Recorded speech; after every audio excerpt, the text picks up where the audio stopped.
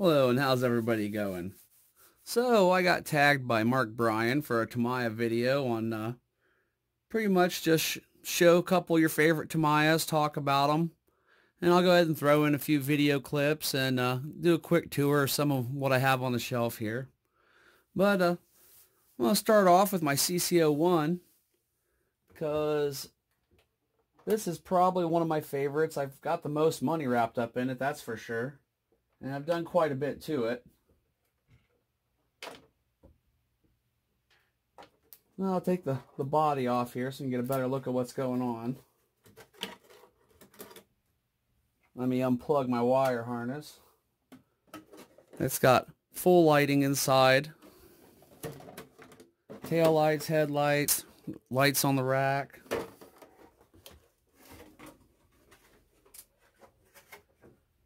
But underneath's where we start to get to all the good stuff.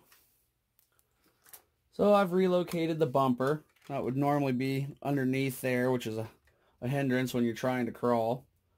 I've relocated it up top here. And I have an 80 turn motor in it, RC four-wheel drive motor. 20 kilogram servo, metal servo arm. 60 amp ESC. And lots of hop-ups. Aluminum A-arms, full ball bearings, aluminum skid plates, aluminum four-links, along with the cantilever drop suspension in the rear. I've also got wheel adapters to stick them out a bit further. And I've got aluminum beadlock rims on this one with RC four-wheel drive Baja Claw tires. Aluminum servo mount, the aluminum motor mounts down below. And this thing performs great. I'm very happy with this truck. I like it a whole lot. Let's see, what else do I have in there? Well, I've got the also the aluminum upper shock mounts. All in all, this is just a great truck, so I thought I'd share that one with you first. I've got probably the most time and money in this one, and I probably actually have the most drive time on this one too. I take this one out quite often. It's a great trail truck. Well, alright, let me set up another one to look at real quick, and just by default, because it's sitting on the desk, you also get a sneak peek at my Sonic Fighter restoration. Okay, another one of my favorites is my Bullhead. This is an amazing truck. I don't know if anybody's ever out there owns a Clodbuster or a Bullhead, but these things are just a super amount of fun. Now, this one I've got some custom work done to as well. Pull pins off of it. That way. Color changing chameleon paint job on it. Then inside,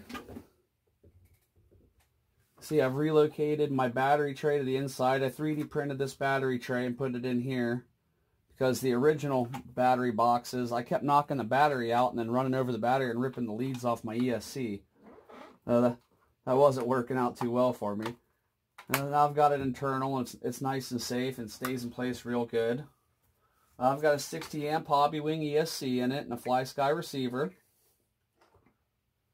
And I've got Traxxas oil-filled shocks for 4 of the shocks. And then the standard spring bouncers for the other 4. And I have 2 20-turn RC four-wheel drive motors in there. And this thing's just a ton of fun. I mean, it even floats. But it's just to me, this is just a true monster truck.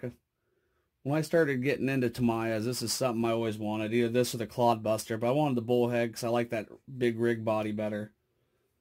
Well, that's the second one I have to show you. If anybody watches my channel, they know I play with this thing quite a bit.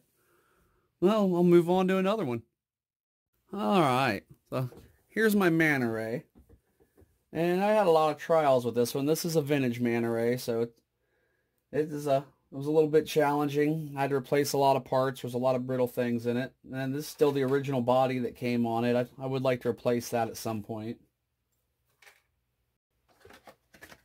But I have HSP micro spike tires, aluminum shock tower, Hobby Wing 60 amp ESC,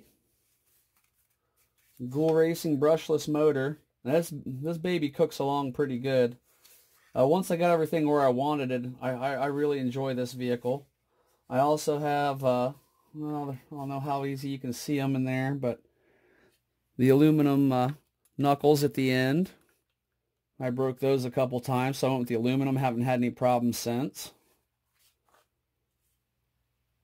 And I've replaced, it's got all new gearing on the inside. I've replaced all the gears on the inside.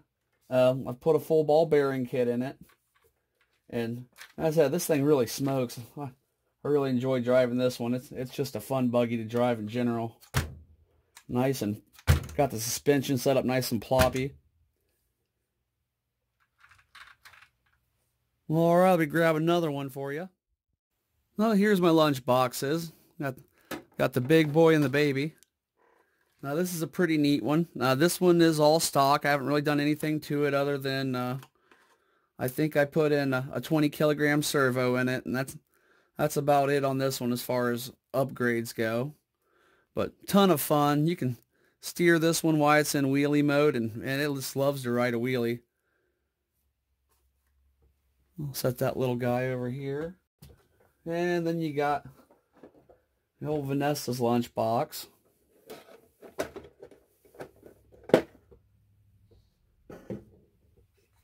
The only thing I've really done to this one is it does have a 20 kilogram servo in it, full ball bearings,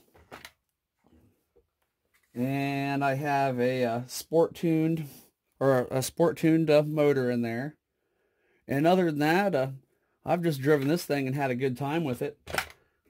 Everybody should own a lunchbox. They're just a bouncy good time. If you haven't owned one, they're not very expensive, and I guarantee if you buy it, you will not be disappointed. It'll put a smile on your face every time you drive it. Well, let's move on. Okay, so I got my vintage Blackfoot. I haven't done a whole lot to this one other than drive it. I did blow the transmission out of it. I need to fix that. It's got that classic frog transmission that blows out pretty easy because of those thin sidewalls. I've got a kit for it. I just haven't got around to doing it yet.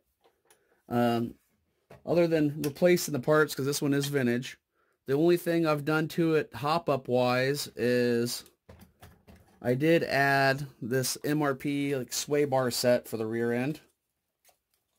That gives a little bit more stability. Other than that, it's just running a silver can motor and all stock, and I think I put the red rims on it instead of the originals. But I haven't really done a whole lot with it other than drive it and have fun with it. This is a vintage one. Another one's fun to have in the collection. I just not a big fan of these transmissions. All right, I'll grab another. Okay, this is my most recent build, the TT02. I've got it sitting on drift wheels right now. And other than the ball bearings, this thing is fully factory, all stock parts. And I probably have the least amount of drive time on it because it's so new. Really fun car. I'm really enjoying it. I know there's a lot I can do with that one. And then I have my DF03RA. And I got a torque tune motor in it. Other than that, I have not done much else to it. Other than switch the bodies around. Right now it's got the Corvette body on it. And I also have the Subaru body for it.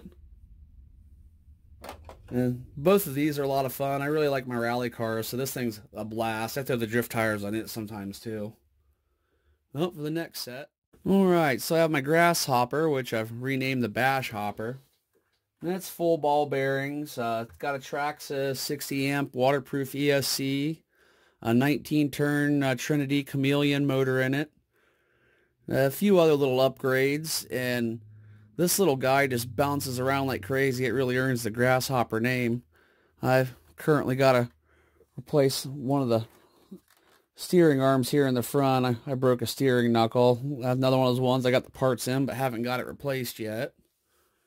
And then sitting beside it is my MF-01X, and it is also a little rally car, little rally Beetle. I've hydro dipped this one. And this car is a blast. Probably my favorite Tamiya rally chassis.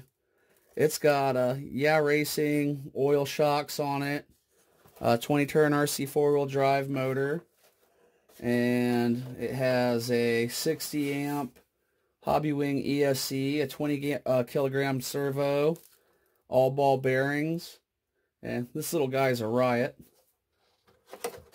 I highly suggest this to anybody who just likes to bounce around. This thing, it drives like a maniac. I absolutely love this car. Well, I'm just kind of grabbing them off the shelf in order how I have them sitting up there, so let me grab a couple more.